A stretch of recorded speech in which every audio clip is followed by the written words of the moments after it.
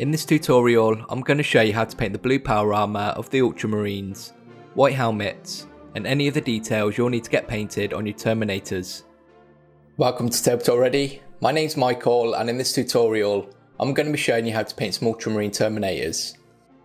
Any brushes and paints I use in this tutorial, I'll link in the description, as well as show them on the screen when I use them. If you enjoy my content, I would love for you to give this video a like and let me know in the comments below. It really helps get my content out to more people. And if you want to help support the channel and what I do, you can become a channel member or you can join my Patreon, which I'll also link in the description. I really do appreciate any help and support, and it goes a long way to creating all the content on the channel, and it also allows me to keep making improvements to the quality of the videos I make for you. And I really massively appreciate the continued support from these amazing people who have made this tutorial possible. And I want to say a massive thank you to Jirayu Arwatchana Khan, who has recently become a supporter to the channel. Thank you so much. Before we even get started, it's important that we think about how we can assemble our miniatures to make painting them easier, and we can also think about what colour we want to undercoat them. I've built my Terminators in sub-assemblies to make painting them easier, and so we can get to some of those hard to reach places you wouldn't normally be able to get to if they were fully assembled. I have a tutorial on the channel if you want to see how I do it. After I've finished assembling the Terminators, I undercoated them using McCrag blue spray, as this is going to help when it comes to painting that blue Ultramarines power armour. Terminators have always been my favourite unit. I love their design, and they're probably the most iconic unit within the Warhammer 40,000 universe. So I really want to show you how to paint these to a high standard that we can be really proud of once we're finished. Through this tutorial, I'll be showing you all the techniques and steps that you'll need to get your Terminators painted. And to make it easier to follow along with, I've split the tutorial up into different chapters.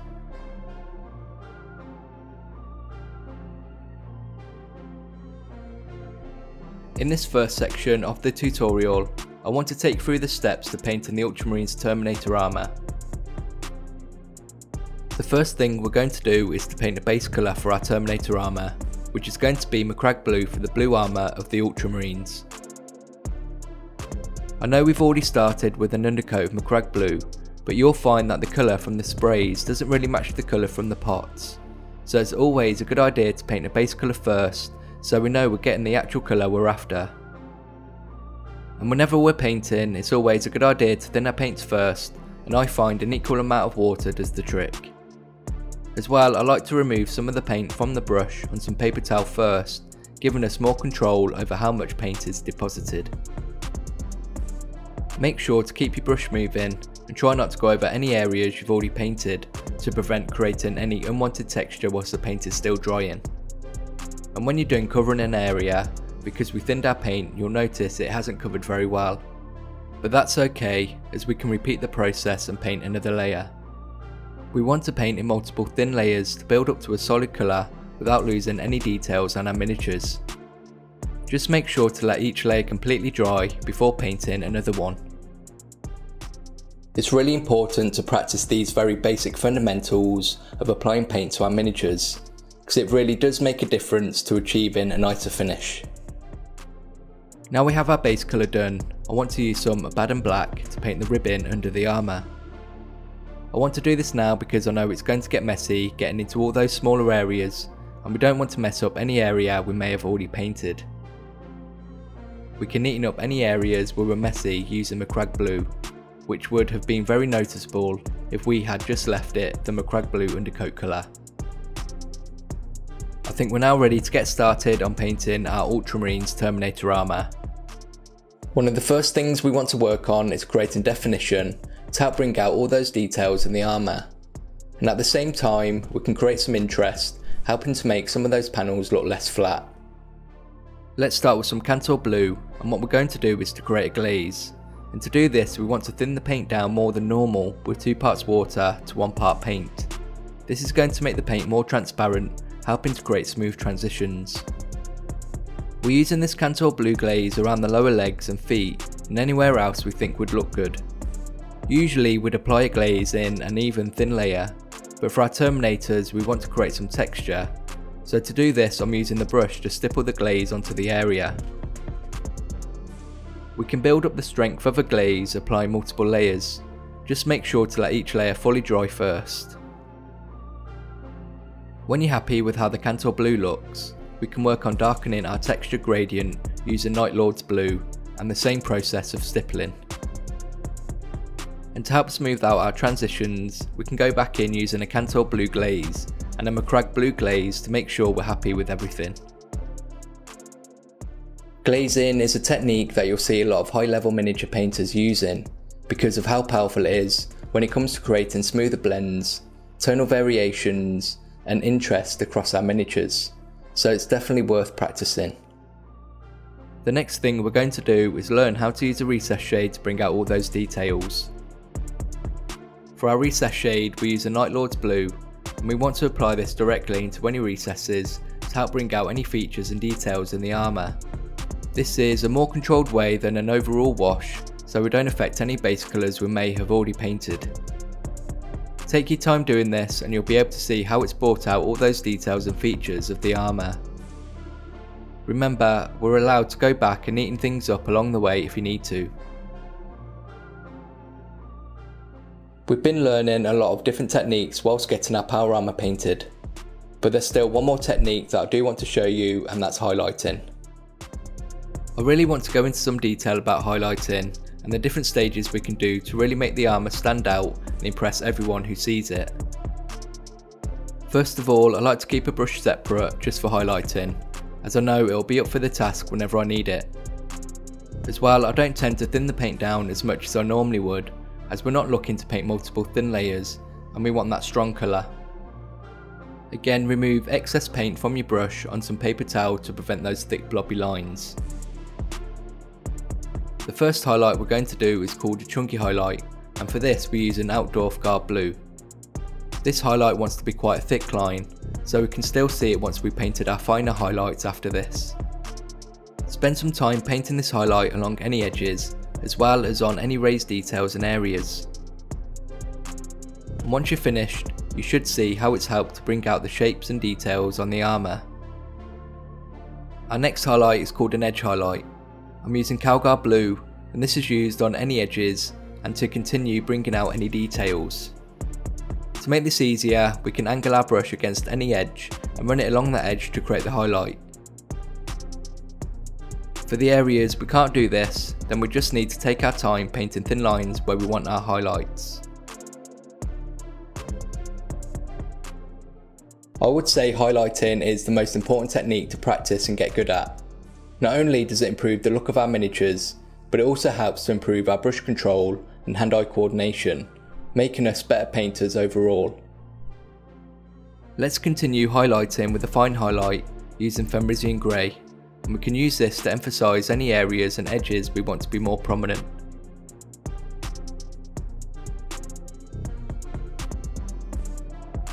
The last highlight we can do is a spot highlight, using blue horror to paint little dots on all the corners of the armour where light would be more focused. Now we've done with all those stages of highlighting, hopefully you can see what a difference it's made. You could stop here and say the power armour is finished, but because we've put so much work and effort into making it look as good as we can, let me show you a couple of other things that we can do. One of the first things you can do is to mix an equal amount of Abaddon Black and Ronnox Hide. Paint this into some of the recesses around the feet to give the impression of dirt built up in these areas. The other thing we can do is to paint little scuff marks and scratches around the armour using Calgar blue. And I find not having much paint on your brush really helps with this, and make sure to take your time building it up slowly until you're happy with how it looks. So even though we're painting our Terminator armour the blue of the Ultramarines, the same steps and techniques can be used to paint other coloured armour as well. It's just a case of changing the colours that are used. Let's finish this first section, finishing up the ribbon we started at the beginning of the tutorial. To finish the ribbon between the armour, let's start with a highlight of Eshin Grey. We can then use Administratum Grey to emphasise those raised areas. Now we finish painting the armour on our Terminators, you should have a better understanding of the techniques we can use moving forward.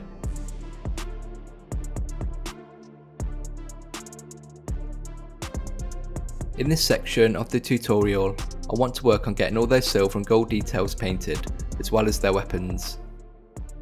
I know we've gone through a lot in the first section of this tutorial, but it's important for me to show you the skills and techniques we use to paint our miniatures. And you don't even need to use as many stages or as many colours. I'm just trying to show you what's possible. And you should always only do as much as you feel comfortable doing. So with that said, let's see how we can get these metals painted.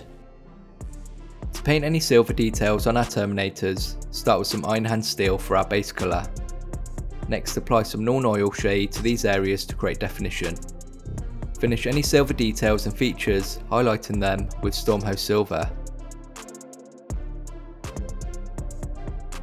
So there's two ways we can paint gold for our Terminators, both decorative gold and more functional gold like bullets. Let's start with a more tarnished gold for any bullets using Retributor armour. Create definition using some Reikland Flesh shade, and then finish any bullets using Retributor armour again to lighten those raised areas. For the more decorative gold like the chest eagle and any trinkets, start with some Liberator gold. Again, we can apply some Reikland Flesh shade to create definition. To finish the more ornate gold details, let's mix an equal amount of Liberator gold and Stormhouse Silver. Use this to paint the raised areas, making sure not to cover up any of those already shaded recesses. As well as painting all the gold and silver details in this section, I want to show you how we can paint all the weapon casings and see how we can achieve that muzzle burn effect. To paint any weapon casings, I would start with some Abaddon Black for our base colour. We can then use Corvus Black for our chunky highlight, Dawnstone for an edge highlight, and then finish up with a spot highlight using Administratum Grey on all those corners.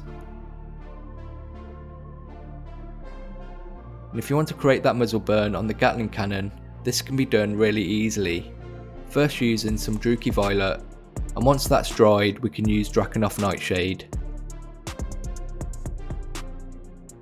Let's finish up this section painting all the rivets on our Terminators using Stormhouse Silver.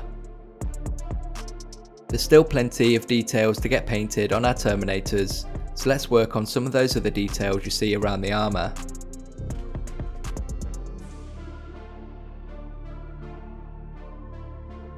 I now want to show you how to paint some of the other details around the armour, including the Crux Terminatus and all those purity seals you see everywhere. To paint any Crux Terminatus, let's start with some Grey Seer first of all for our base colour, making sure to get that solid base colour we can then work from. To help define the shape of these features, we can first use an Administratum Grey glaze in the more shallower areas of detail. Once you're happy with how that looks, we can use Dawnstone as a recess shade. If you need to, neaten everything up with some Grey Seer. To finish any Crux Terminatus, use White Scar to highlight. There's a lot of time and effort going into painting these Terminators, so don't expect to be able to sit down and get them finished in just one sitting.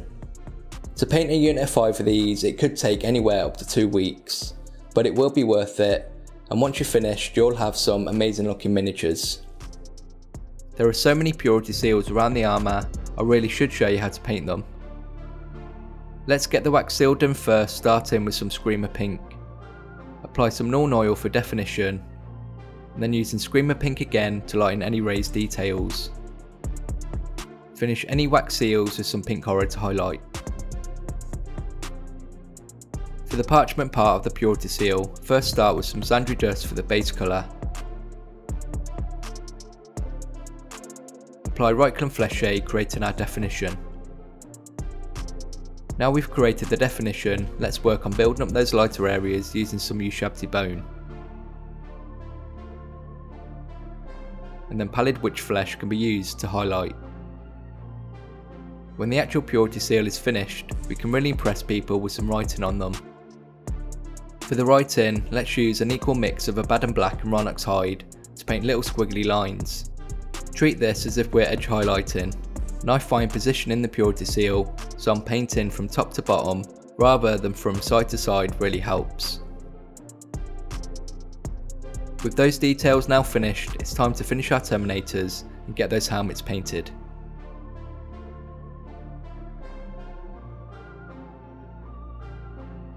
This is the final section of the tutorial where I'm going to show you how to paint a checkered pattern and finish those helmets. I've done my best to try and show you how to paint everything on your Terminators, but because there's so many details I've not been able to show you everything. And for anything I've not been able to show you, I will cover in a short tutorial on the channel, so make sure to subscribe so you don't miss out. If you want to paint a checkered pattern in places, we want to start with a light colour first, which is going to be Corax White. When you're done, you want to use your second colour, here it's Macragge Blue, to mark out a grid. When you're happy with how it looks, fill in every other square.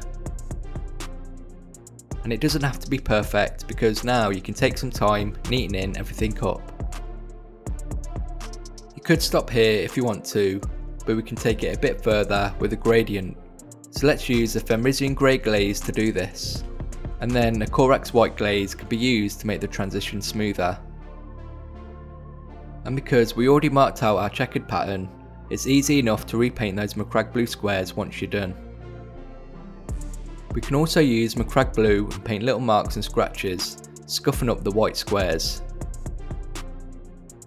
When you're happy with everything, we want to edge highlight the area using Blue Horror to finish our checkered pattern. You don't want to highlight the squares as these are painted on and have no edges. When it comes to painting the white helmets, let's start with some Ultramarine Grey for our base colour. It's a nice off-white colour that we can shade and highlight. To achieve that bluish hue in the white of the helmet, we can use the Fenrisian Grey glaze in the shallow details, creating definition and changing the tone of our white. We then want to use Fenrisian Grey as a recess shade to deepen those deeper recessed details. And once you're done, we're probably going to need to neaten everything up using Ultramarine Grey. Before finishing up any helmets, using White Scar as an edge highlight. To add interest to the helmets, we can use some Rhinox hide to create chipping on some of those edges. The last thing to get painted on our Terminators are going to be the eye lenses in the helmets. Being careful not to ruin the white of the helmet we've just finished, let's first paint the areas for the lenses using Corm Red. Next, use some Norn Oil, again making sure to be careful. After that, we want to get lighter towards the inside of the lens using Mephiston Red. Now paint a line of Fire Dragon Bright along the bottom of each lens, and finish our lenses painting a dot of White Scar at the top and inside corner of each lens. With the helmets done, I spent some time getting everything put together. I've absolutely loved painting these Terminators, and I'm really glad I went all out to achieve something I can be really proud of, and I only hope I've been able to help you do the same. So let's see how they turned out.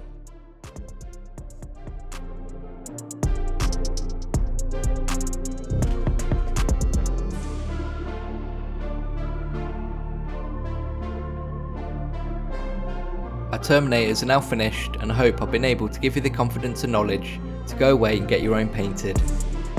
I've got plenty of other tutorials on the channel, including how you can paint some of the other Space Marine chapters. I really enjoy making these tutorials, and I hope you find them useful. You can really help the channel by liking the video and commenting below. You can also support me at Patreon, which makes a massive difference in helping me make these tutorials. Make sure to subscribe if you don't want to miss out on future content, and I'll see you in the next video.